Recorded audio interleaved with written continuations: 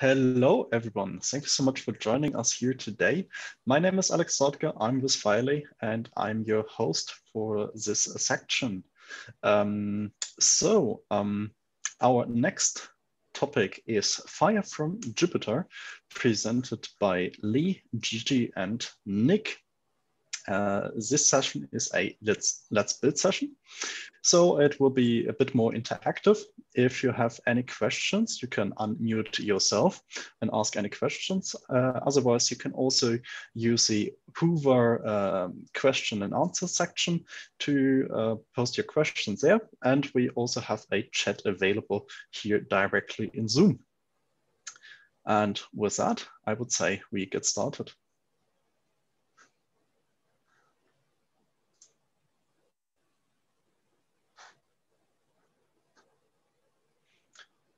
Lee, you are still on mute. You need to. Thank you. Yeah, so I'll start sharing my screen here. All right, so hopefully you should see a GitHub repository on the screen. So I've posted this link into the Whova chat and also the Zoom chat. You can use either one to ask us questions or interact with us. Also, we can unmute all the participants as needed. It looks like we don't have too large of a crowd, so I think everyone will have kind of some individual attention, which is great. And hopefully we can all kind of level up our skills and play with these notebooks that we've established and presented yesterday. One thing I did want to get a feel for is how many of the attendees today were on our tutorial session yesterday. So I'm trying to see, I think there's like a raise hand option or perhaps just a add response. So yeah, please raise your hand if you were on yesterday's session, and then I'll try to figure out how to see how many people have raised their hand. All right, so we've got, I think, looks like we have quite a few people that maybe weren't on yesterday. So that's fine. It just helps us to know kind of what you've seen and what you haven't seen. So yesterday we went through these 3 notebooks. The first one is covering the FHIR REST API. So this is basically like learning about HL7 FHIR search and all the different ways that you can search data that exists inside of a FHIR server. At the end of that notebook, we export the data into what's called bulk FHIR format, which is a way of capturing a lot of FHIR records inside of a single very large file.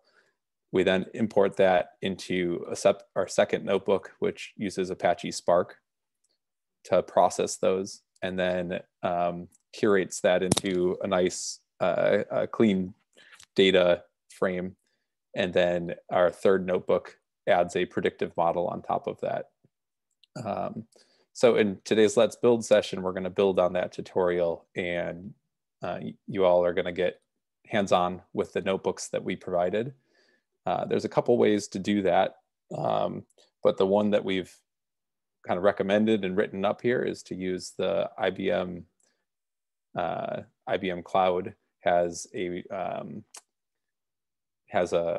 kind of free tier for getting started, and it's the IBM Cloud Pack for Data. And then within that, the thing we're going to be using is called IBM Watson Studio, and it gives us a Jupyter Notebook environment that has access to a Spark cluster behind the covers. So this is sort of one of the easiest ways to get set up with a Jupyter Notebook environment that includes a Spark environment, which our second and third notebooks use. If you only intend to use the FHIR API and explore the FHIR API, then you're welcome to use a Jupyter Notebook, from a different hosting provider, or just spin one up yourself. We do not for that, but we could probably assist you with that if that's the route you wanted to go. For those that are following the steps we've written up, here's how you can get started with registering. And so there's actually a really nice path here from the README. So if you can go to this link, this will take you to a page that looks like this. If you already have an IBM Cloud account, you can log in with it. If you do not have one, you can enter your email address and you'll get a link to create a free account. And from there, follow the steps in order to get the Cloud Pak for Data dashboard, create a new project, upload one of our notebooks, and then you'll be ready to run. So let's see. I did post this yesterday as well. I'm not sure if anyone has completed those steps prior to joining today. I guess if so, let me ask you once again to raise a hand or add a reaction. And if there's enough of you that have already done this, we can kind of pull up a notebook and start going through some things. Otherwise, I'll give you some time to complete these getting started steps. We're expecting it to be about 10 to 15 minutes, but might be faster for you if you go quick.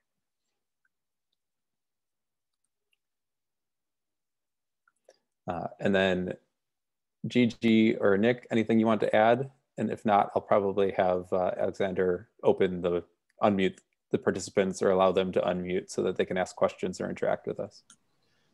I think given the size of the audience, unmuting everyone would be good. Yeah, I think so too. Oh, we should mention that each of the notebook can be run independently, right? They don't necessarily have to run in order. Mm-hmm. So depending on your learning interest, you can dive into whichever ones that make sense to you first.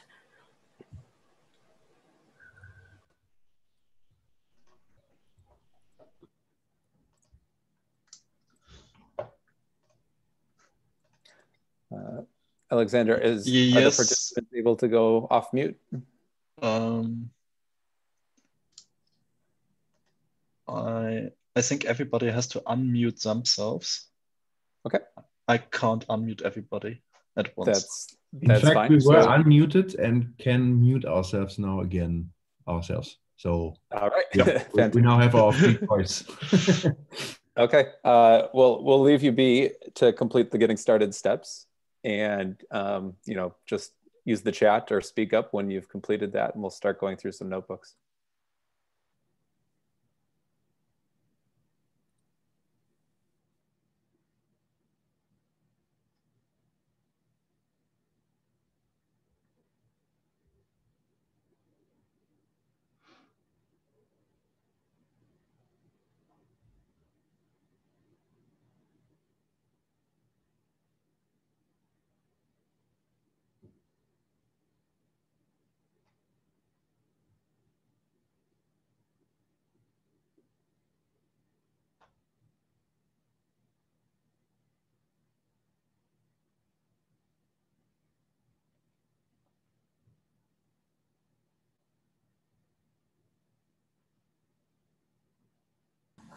Hi, sorry. I tried to create the account there, but when I clicked create account, it just says error, your account cannot be created at this time. Do you know why that can be? I've seen those when people had various browser extensions. Maybe the easiest solution would be to try either an incognito window or just clean up the cookies. I think that was, I know, some of those are caused by some browser extensions that I have installed. Okay, thanks. I'll try that.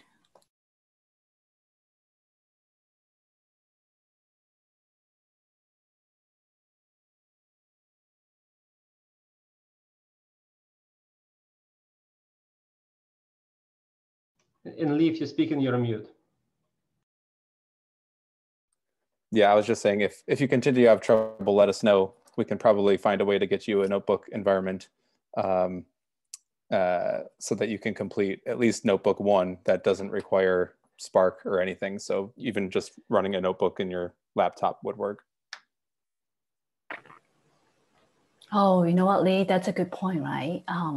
When you do get into Watson Studio and setting up a project, picking the right cloud environment. Yeah, and that's in the getting started steps. That's in the README. Yeah.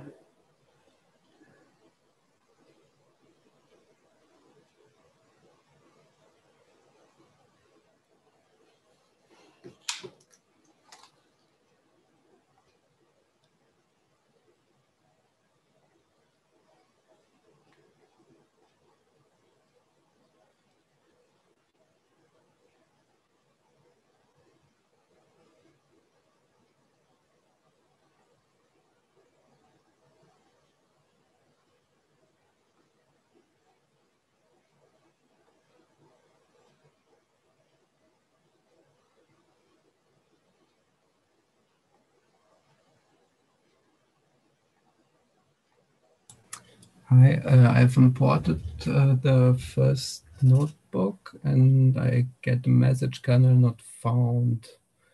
You can select Python 3.7 with Spark. Is this correct? Or without kernel? You could select the one that is not, don't click the without kernel. Select the other one and then refresh the page and hopefully it will come up cleaner. So I believe what happened is we used the custom environment to run this. The environment you should be using is the Python 3.7 with Spark, and you should only have one of those available, only one Python with Spark option.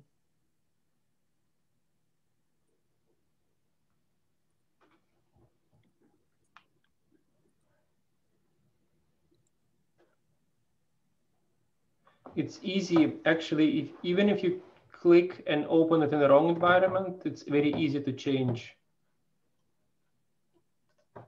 Lee, do you want to show it or I can do it? You can show it, that's great.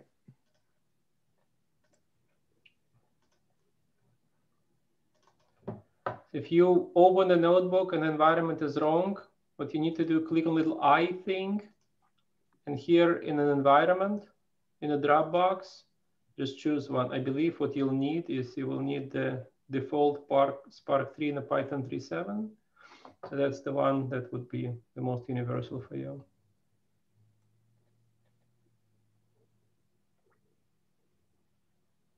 If you don't see that one, you can also choose the Spark 2.4 and 3.7. Yeah, I feel like in the instructions I wrote up, I used Spark 2.4 and Python 3.7. Okay. Yeah, you will not see any difference between those two for the purpose of this meeting. Okay, Lee, I'll let you share again. Sure.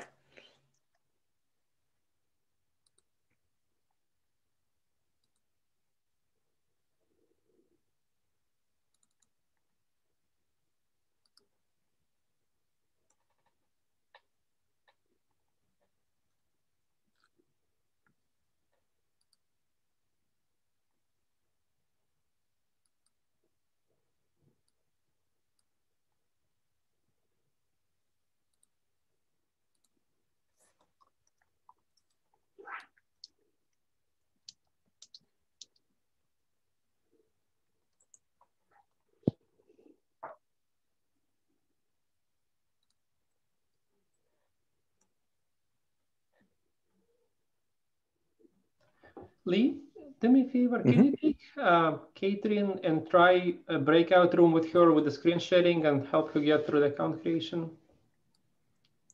Yeah, I could definitely do that. And then someone else can take the share here. Sure.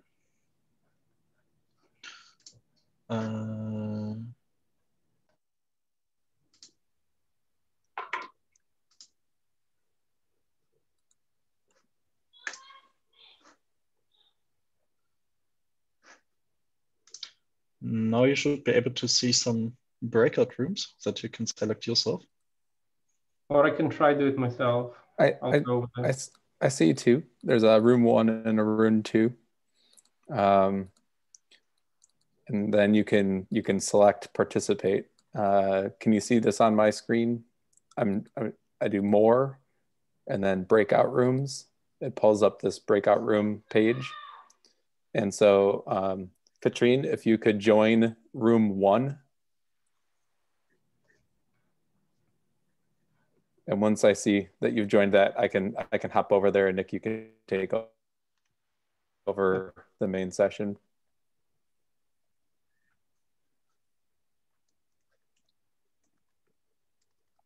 Okay, I'm gonna hop over. Thanks.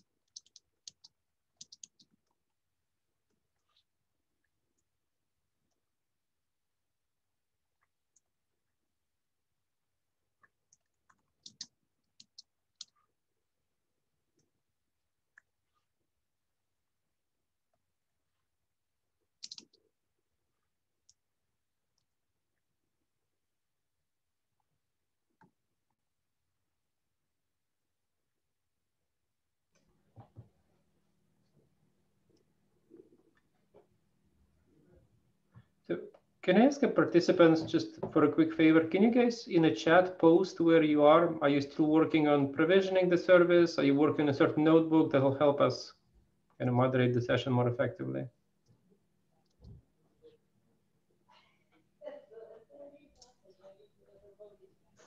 Okay, so we got someone who ran the first notebook. Maybe that would be a good time, maybe if you would like to also share the notebook and go through some of these examples. Well,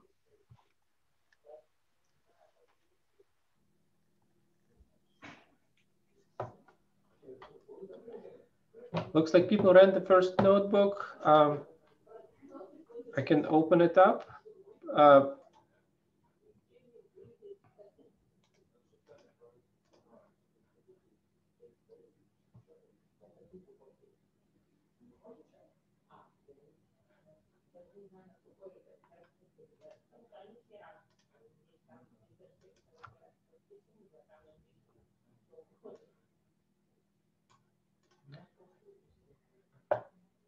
If you were not in yesterday's session, the first notebook illustrates interaction with a Watson Health FHIR server. So essentially, you have a number of FHIR specific queries that you'll be running and looking at operations. I can just walk through a couple of those. So the first one is just looking at the, what are available capabilities and supported types.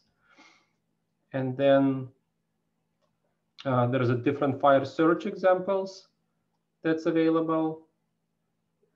So this one is searching for the patient response, and then queries all of the patients and prints the status code and the first 25 lines. And then the further we go, the more meaningful we're going to get. So maybe we'll just look at some specific queries. So parameter types. So this one will search for the patient resource. It will look for males, females. It will get us a count and the first line of it, of the gender element. So in a nutshell, I think the comments here explain what each of those does, and you can just use the notebooks to interact with the FHIR server in its native parameter. So here I'm showing, we're looking for, querying the patient resource. We're looking for the name that contains Smith. So you'll get Smitham, Smith, Heller Smith, etc. So it's the contains search on a name within a patient resource. If you're looking for exact name, you will be using the exact parameter. So that'll give us all of the Smith and all of the elements in the name as well.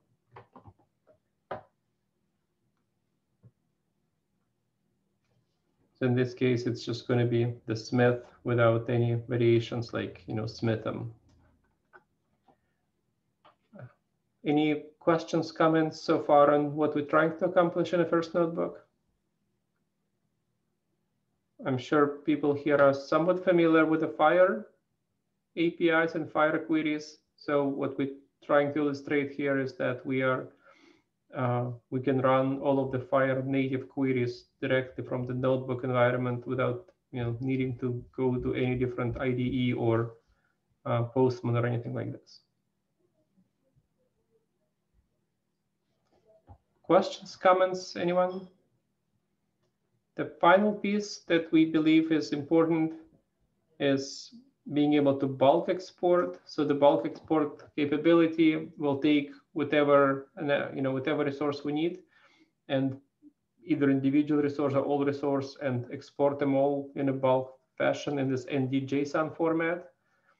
And once we export it in NDJSON format and save them somewhere, then we're ready to run the notebook 2, which actually is using the native Spark capabilities to interact with them.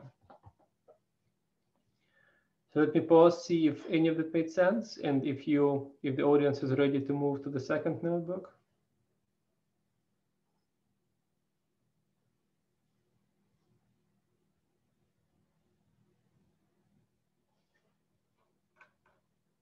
Can you help me just posting it in the chat where you stand?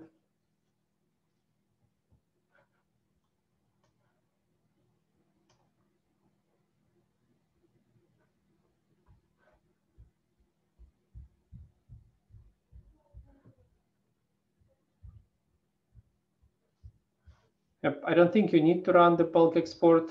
It'll take some time. We already have all of the results exported for you and ready to go. And we have the user credentials. So if you want to interact with your bulk export, we can dive in right into the notebook too. So everyone is ready for the 2?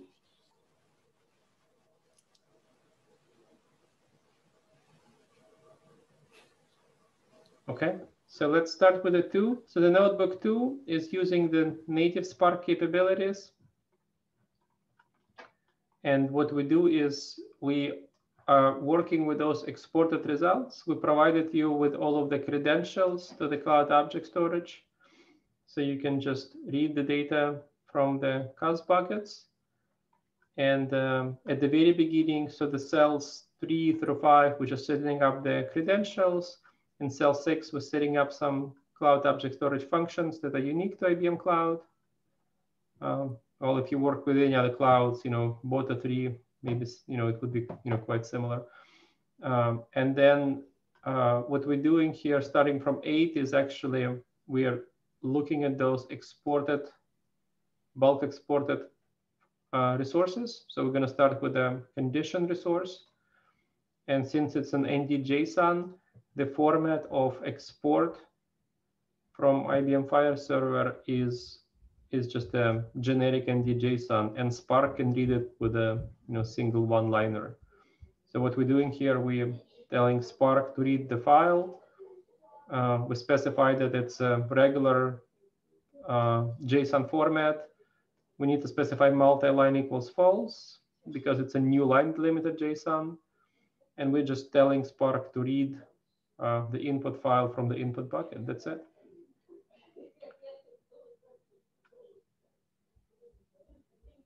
And so in the first, so after we read the condition file, we're doing a bit of a query, right? We're looking at the first couple of records.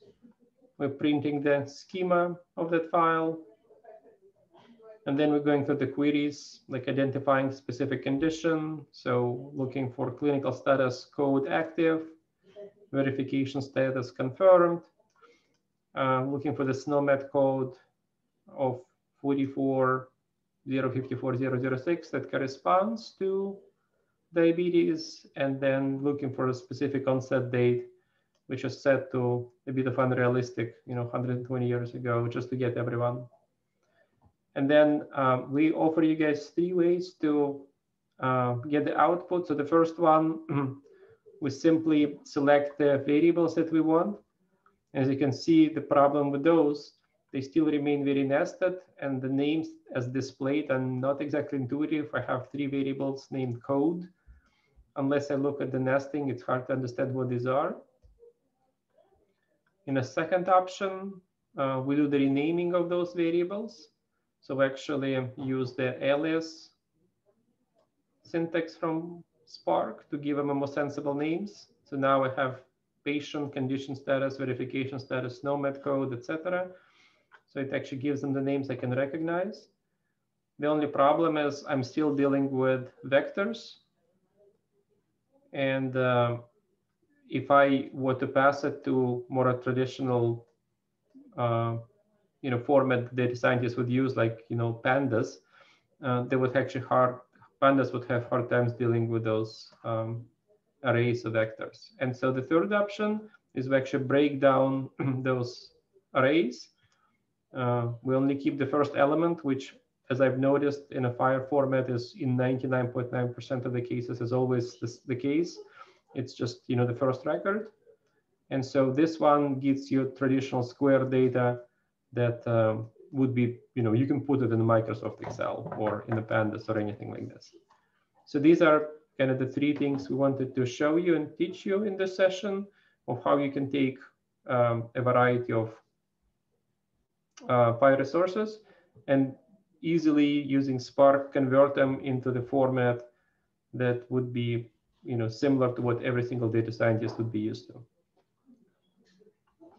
So I'll give you guys a little bit of time. Just try running it, looking at the results. We'll watch for the questions in chat. We'll watch for the questions online as well.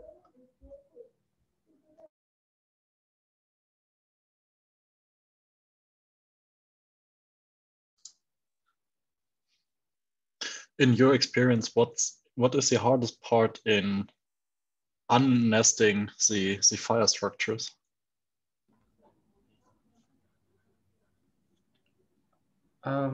So I don't believe it's hard to unnest them. To me, the most difficult part was figuring out what is where and why, and just going through the data dictionaries and understanding what is in each field, and unpacking them and figuring out, what values do I need, because a lot of variables are named the same. Meaning, if I go back to this example, I would have dozens of variables whose name is code. And so going through the nested structure of a JSON and figuring out which variable is it and how does it relate to FHIR resource in a data dictionary was really hard. Just figuring it out. Once it's all figured out, it's just a matter of typing along dot dot dot dot to get something and then unpack them into the into the flat format. So that was, to me, the most difficult one, because I had to spend a lot of time studying the data dictionary. But it's I don't think it's unique to FHIR. In all fairness, data science, we spend 90% plus of our time wrangling with data in anyways. And so it's just a traditional experience. So I think the advantage of FHIR is at least the values are standardized. So once you unpack that for one, whatever else comes to FHIR, you'll be able to reuse the same piece of code.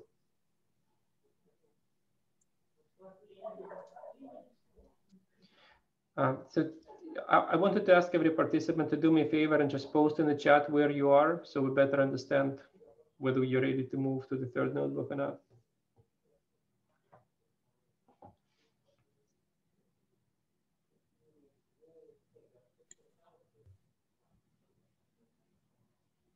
I have a question here in Notebook 2.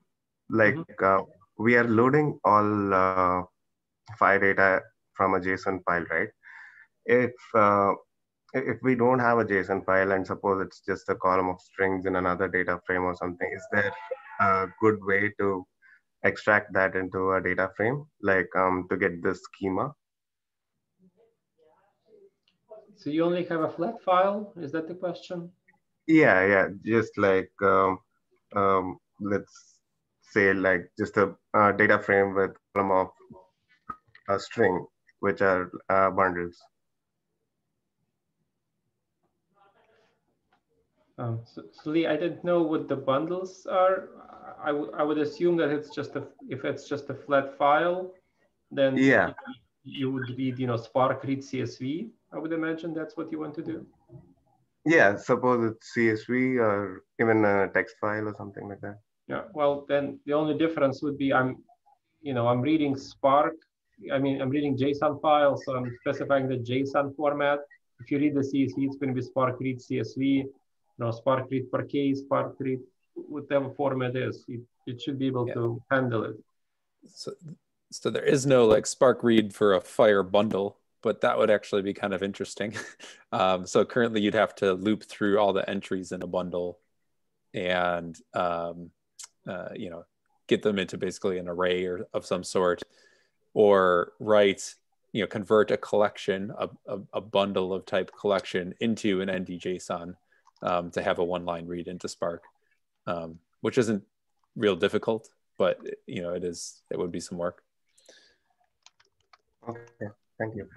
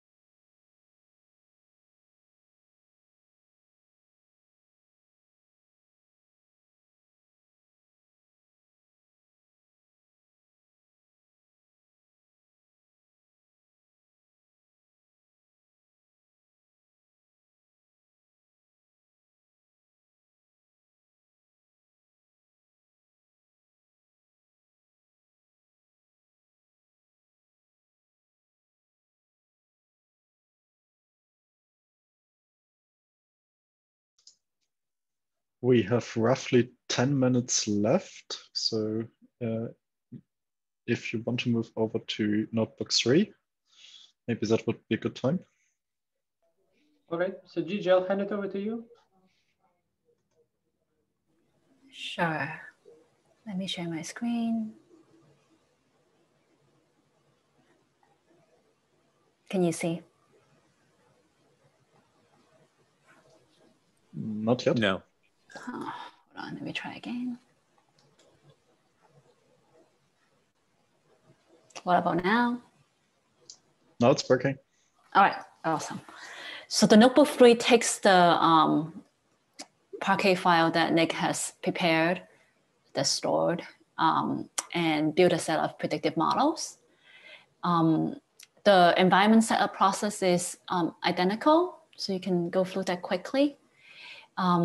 And what we do here is we're taking this LPR row from the cost bucket that was exported in notebook 2, and then read it into Spark quickly and take a look at it.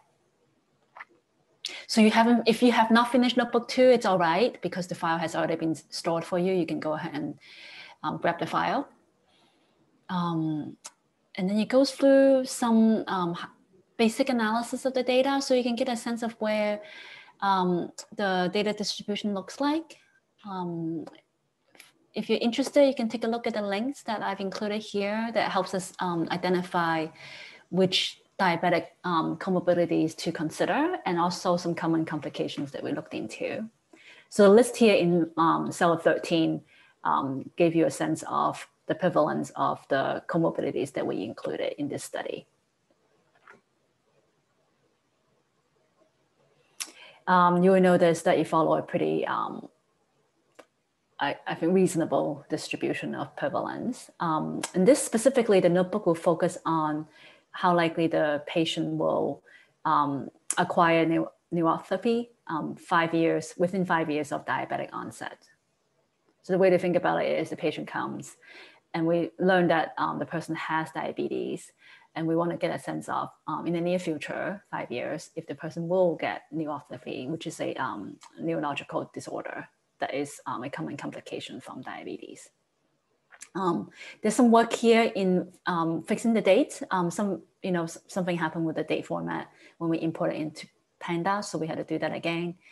And then we calculate some features. You can see some features about how old is the patient at the time of diabetic onset, the onset age. Some data evaluation just to see what the distribution looks like. For this instance, most patients were diagnosed with diabetes between the age of 20 and 50.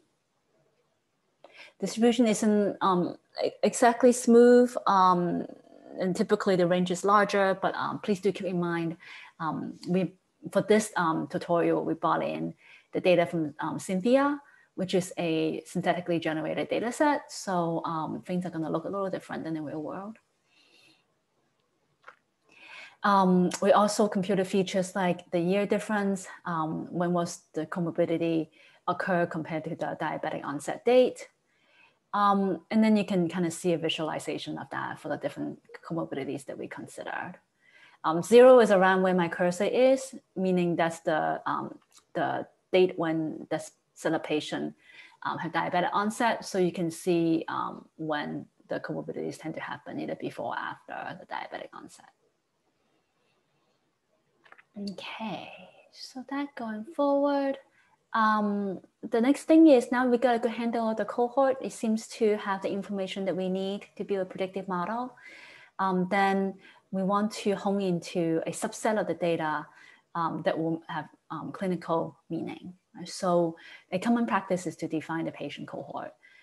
There's certain inclusion and exclusion criteria. A simple one will be, we only want to look at patients who are adults. And some other ones will be, you want to be careful about your data ranges. You want to make sure all the patients in your cohort have the fair amount of data before and after the diabetic onset. So you want to get rid of patients who you don't have sufficient information on, because otherwise you'll bias your model. So here's 4 examples for you to look at. And then after you've done the cohort filtering, you will get you go from about 7,400 patients to about 6,800 patients. So the filtering criteria is not very straight, and we still have quite a few patients left. And I get asked often, how many patients do you need to build a model? It really depends on your data characteristics. Typically, several thousand is the minimum. In most real-world data, especially in EHR, we have to be looking at a couple 100,000 to get some level of signal in the data. Sometimes even more. It needs to be closer to 500,000 or 1 million. But it really depends, right, on the data characteristics and the problem you're trying to solve. In this case, the data is behaving pretty well.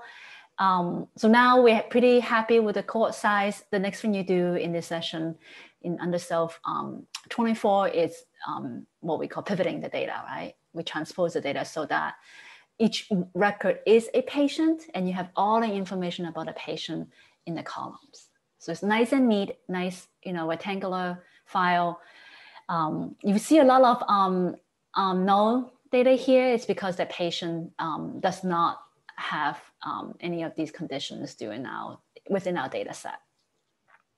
So it's a very sparse data set. If this data was really big, millions, then we will likely pick a different way of organizing the data so we don't end up with such a sparse, large data. We can look at each feature as a vector of its own and feed it into the model instead. But given that it's less than 7,000, I think we are right here with pandas. Then we want to be really clear on what is our input and what is our output. So we spend some time setting up which is our target, right? As a reminder, we're looking at a patient who has gotten neuropathy. So that's our target. That's demographic features, which we'll use as input predictors and also conditions. Then we do some encoding so that a feature is one if it's a condition that the patient has prior to or on diabetic onset. Otherwise, it's 0 because we are in a way pretending that we go back in time at diabetic onset if we know these things about the patient. So we have to be careful in how we handle the feature construction. So for interest of time, let me just hop forward. Some of these, most of these, each cell should take less than a second to run. There's a few of them that take 10, 15 seconds. So as you get there, the core part is the model development piece. And I encourage you to step through it at your own time. First and foremost, right, we always want to split our data into training and test set. In some cases, we will do even 3 sets, right? Train, test, and validation, depending on how complex your modeling approach is, if you're doing cross-validation or not. In this case, we're keeping it simple, just 2 sets, train and test. And then with that in mind, then we want to focus on building our predictive models using only the training data and setting the test data aside so we can use it to perform a unbiased evaluation of how well the model is doing. We don't want to mix the data that we use to train the model and show the performance results. And then 5.2 is where we want to just do a univariate analysis, just understanding the relationship of a feature to the predictor. So 1 feature at a time. And this is a simple chi-square statistical test to see if it's significant. Many of the features are not significant on its own, with the exception of, in this case, ventilopathy, and then also how many comorbidities the patients have had at the time of diabetic onset. Seems like only a handful of features are significant on its own. So what we want to do in the modeling is to look at a combination of them to get a sense of if we get some signals by combining the features together. Having the handle, let me make a quick comment. In traditional statistical analysis, a lot of our statisticians will recommend not including any feature unless it has a pretty low p-value. In this case, the machine learning models that we picked, actually all of the ones I have in here, have a built-in regularization method that will do the feature selection for you. So you don't have to do it manually. You could just put it in and make sure that you pick the right software. And most of them has a pretty good feature selection ability, which lets you go from, in this case, 24 features to a subset of features that are truly meaningful without worrying about collinearity and stuff like that. a quick example here, the logistic regression.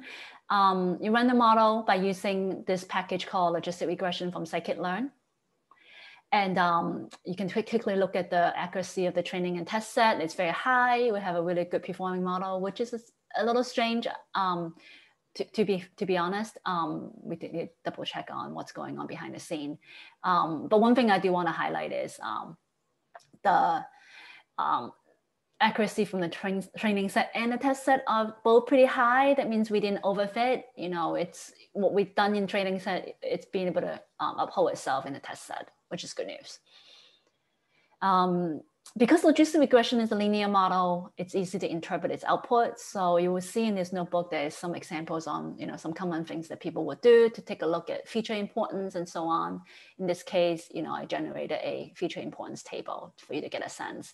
Out of 24 features that we fed into the model, the engine picked 16, and here's the list of descending order of features of importance.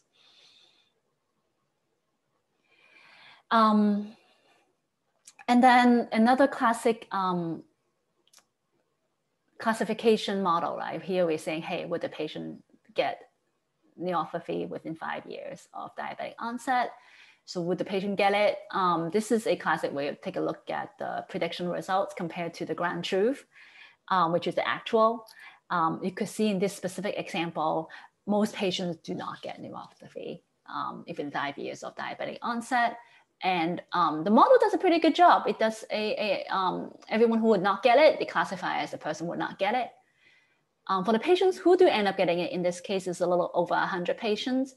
It does a reasonable job picking up, you know, about 80% of them, so that you can indicate. So that's zero false negative rate and a small sense of a small number of small number of false negative and no false positive. Whew.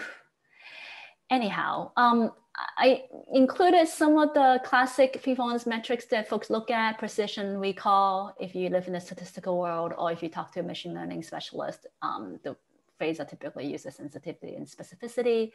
It's just different ways of looking at the performance. Anyway, for interest of time, I'm going to pause. You can play with the different modeling methods. In this case, the tree model does the best, probably because it mimics well with how the data was generated in the first place. But that's it. Yeah. Perfect. Thank you so much. And we are unfortunately out of time. If you have any other questions, please use the Hoover question and answer section. So we can get back to you after the presentation. And again, thank you and enjoy the rest of DevDays. Thank you.